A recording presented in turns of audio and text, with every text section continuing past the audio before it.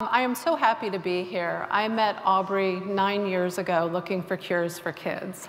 And that's pretty cool because 2 years later, I was so embedded and so invested in the longevity industry that I took 2 gene therapies to treat my own biological aging. And I did it to see if this technology actually worked. And after that, we proceeded with my company, BioViva. We got a lot of interest in the medical tourism sector. We really wanted to participate. We actually legally couldn't treat patients. That was a shame because we literally have thousands of people reach out to us every year.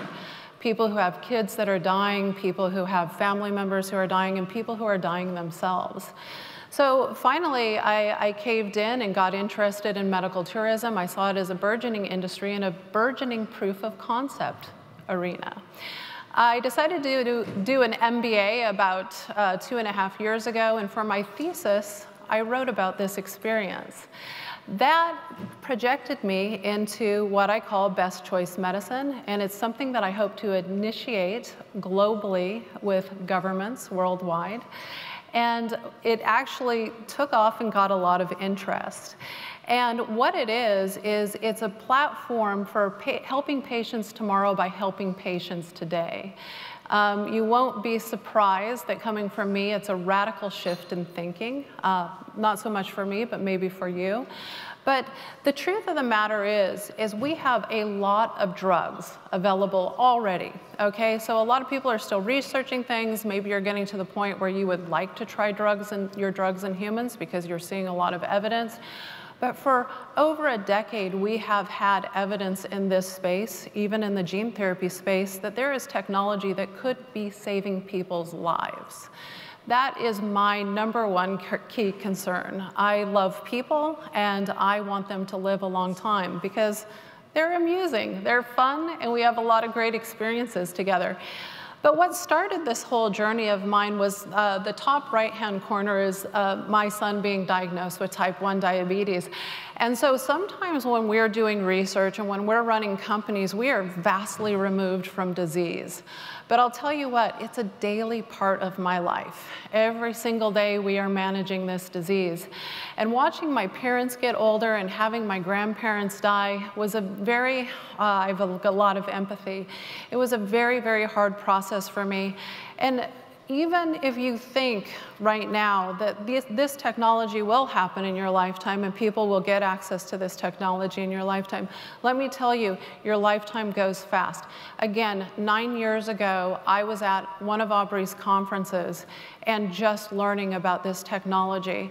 And the movement since then has actually been quite slow. My company has put out 2 peer-reviewed papers about what happens in medical tourism with patients, but I think that we can do better, and we can do better if we get government support. So why do we need a new regulatory route? Well, we need it because people who are terminally ill are not getting access to new medicine. And the medicine that you're prescribed is over 15 years old at best, okay? You guys know how fast the speed, the rate of new development in this arena is happening. We're in the gene therapy space. I mean, if we put a drug into regulatory authority right now, we would have something better by next year and 2 years from then. We're already combining genes. We're now working on a multi-combinatorial gene therapy delivery system. I mean, this is going so fast. But these people right now matters. Over 100,000 people this year, it matters. There's a lack of innovation and regulation to top it off. The regulatory system doesn't really have a way to deal with treating aging. So yeah, you, like me, we choose a disease of aging and an endpoint, and then we test for a whole bunch of other things as secondary endpoints, right? So, but that system really isn't that great. It's not that streamlined. And if you look at the clinical trial system, we have a lot of monogenic treatments entering the system, but we don't have a lot of aging-associated treatments, okay? Things that hit multiple mortalities. Animal data is not always the best, you guys. I am really sorry, but anyone who knows me, knows that if you tell me, oh, what you expect from me is more mouse data, you're not going to get a very friendly face. And we're going to talk about that in a minute, okay? People are dying. The evidence for, just a couple of the gene therapies that we work with, telomerase reverse transcriptase and follistatin, they have meta-analysis across multiple labs. People are using them. I've even met people at the conference who are now using them in their experiments as well, okay? The evidence is there.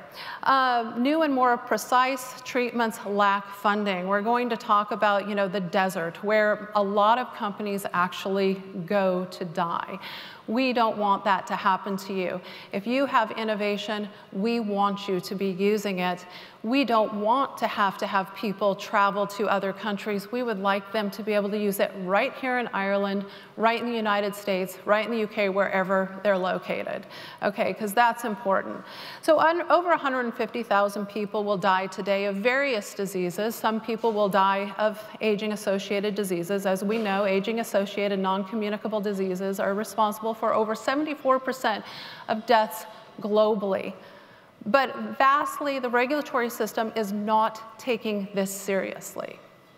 Okay? Our loved ones deserve the dignity to try drugs. Okay?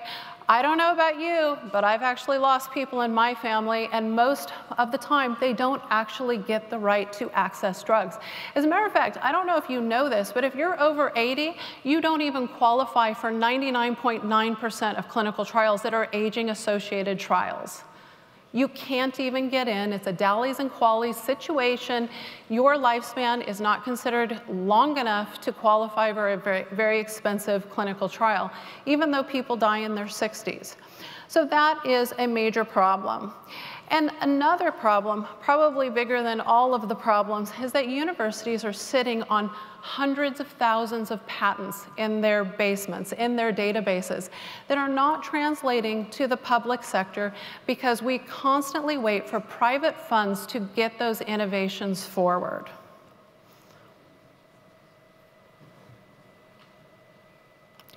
That was the first problem. Did you get that? That's big.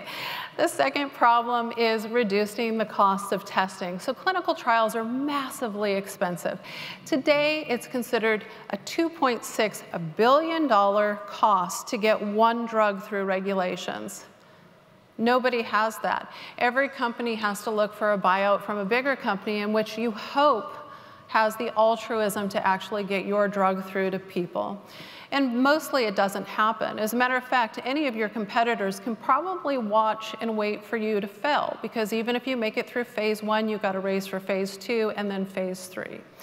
So it is very, very expensive. And one of the reasons it's very expensive is because the undue amount of animal studies that need to be done.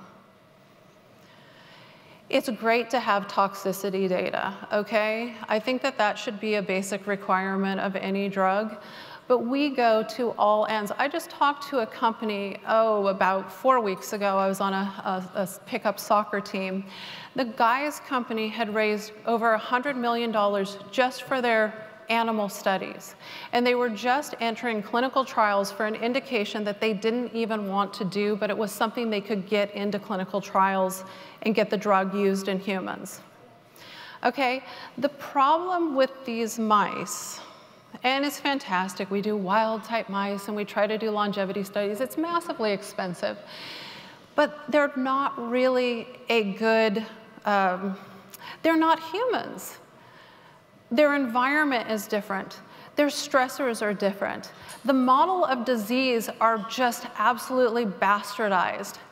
If you're looking at things like kidney disease or different dementias or things that these mice don't get, they're actually developed into these lines of mice, but not in a way, not by the mechanistic ways that they happen in humans. So that's why we spend all of this money on these preclinical testing, and the drug fails in clinical trials. People could come forward and take the place of this mouse data and actually get us data today. And I can tell you, there are enough people willing to do it. They reach out to my company all the time. How we're different. So we would provide patients access to newer technologies than would be allowed in expanded or compassionate use access. Right to try is now a law in all 50 states in the US. Yeah, it's the US, but I mean, that's where I did my research. But right to try does not give you access to any drug that hasn't been through phase 1. It's millions and millions and millions of dollars to get to phase 1. Okay, the requirements are too high for most companies. We would not require FDA authorization. We would take care of that under informed consent. And I don't know if you've ever read it, but the Helsinki Protocol number 37 actually gives people the right to try these drugs and doctors the right to give them. It's the law. We also bring all stakeholders and allow for self-reporting because the idea is to not fight with the regulatory system, it's to work with it. Trust me. You'll hear a lot of stories about me that aren't true. I'm not against the regulatory system. I'm 100% for safe drugs, even though we don't have any. Who are the stakeholders to the BCM? The stakeholders, number one, is the patient, and you will all eventually be a patient. Number two, medical doctors. A lot of medical doctors actually have designed their own protocols, but they're willing to step up and use other people's protocols. Number three, academic universities, okay, academic institutes. They can bring all of that technology and start to get that technology into humans. It's called translational medicine. Translational engines in universities is one of their top priorities right now. Probably a smaller sector is biotech companies because there's so few of us that can actually survive out here in the very deep waters.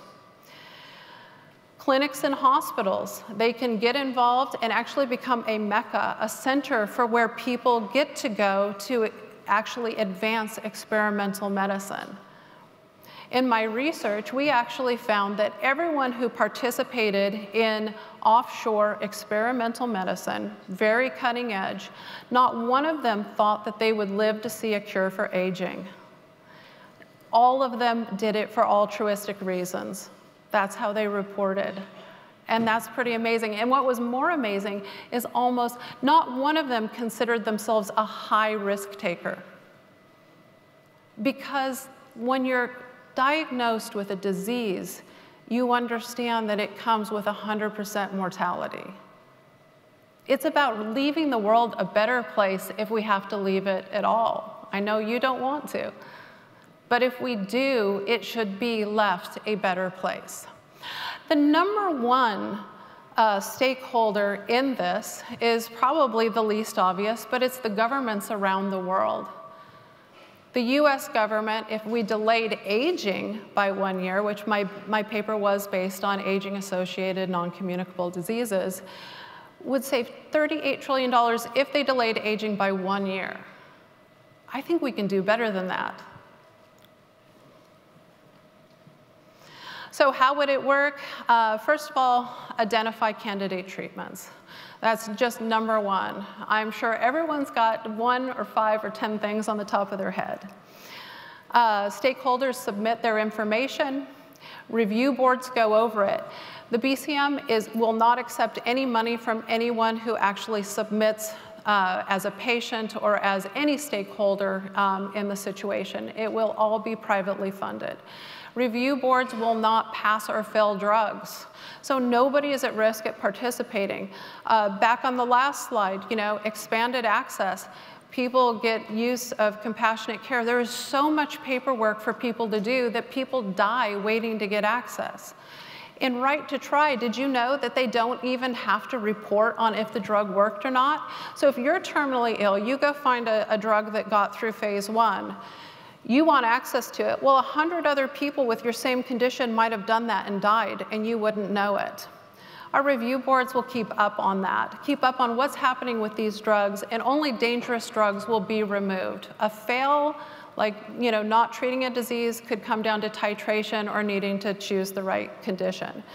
So the database with summaries would be open for everyone, and then patient access happens, and from patient access, with successes or failures, either the drug is put into the bin, it's re-examined for a different use, or it's a success, and we hope that it stays with the BCM for more access, because clinical trials limits the access of people who can get access to these drugs. And then it can take off in the regulatory system.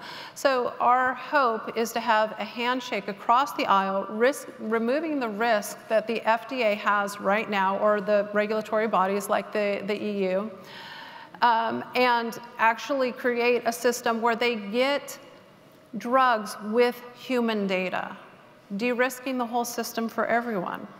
So again, we're going to identify a candidate that can come from a university, a biotech, a medical doctor, and so on. Or we could repurpose drugs.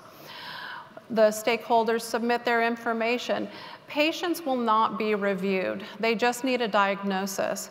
The thing is we have to get back to medicine where a medical doctor and a patient consent. There doesn't need to be regulatory overview past that. It's between these two people. The review board goes over it. The review boards are specialized for everything. For instance, I am not qualified to be a reviewer. These will be people who are the top of their field. Database summaries will be open to everyone who participates in the system.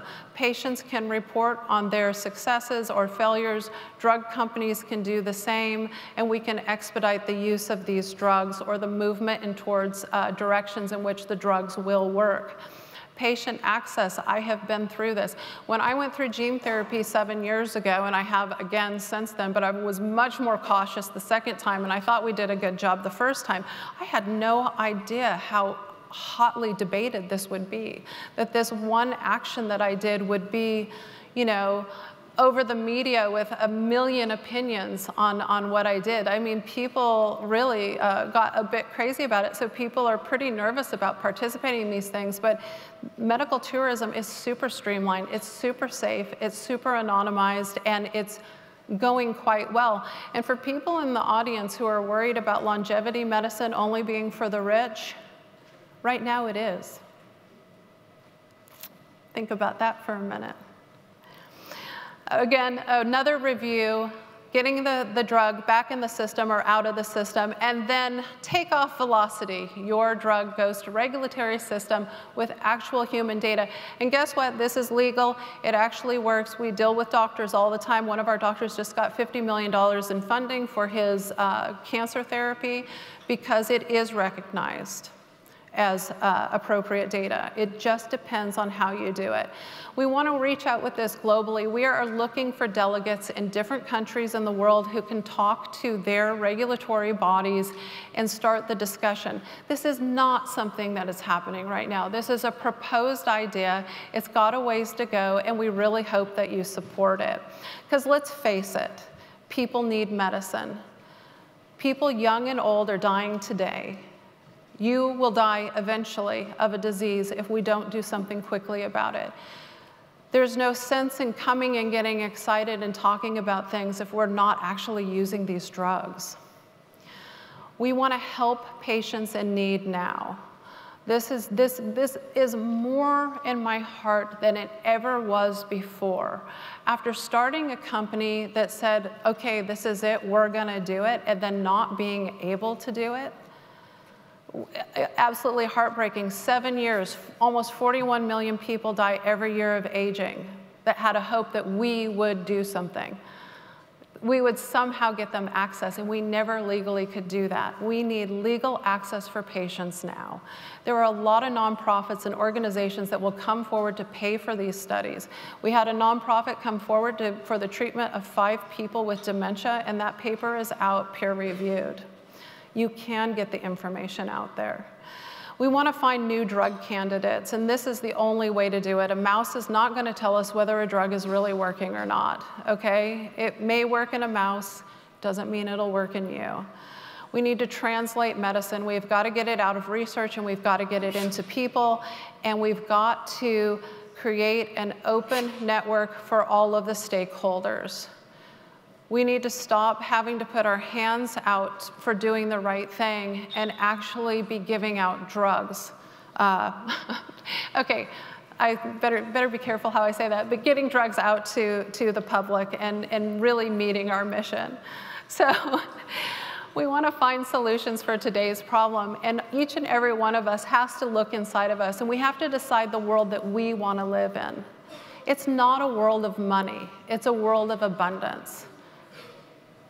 You know, I always say that, you know, health should be free. Now, human enhancement, that's what you'll be paying for me for in the future. Because that's what I want to do. I want to make you stronger, smarter, and faster on top of living a really long time.